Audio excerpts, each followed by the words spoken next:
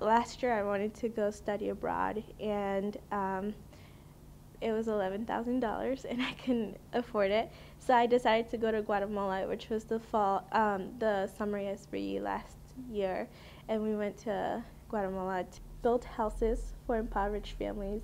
And I remember the first day that we were there to start building the houses. They give us like this really small, tiny land. Like it wouldn't have been big. I feel like this floor is bigger than the land that we got. And I remember kind of just like looking at it and being like, there's no way house is gonna fit here. Like, what are we doing? And it's really cool. They're small. They're really small. There's like 11 families, at least members that live in there.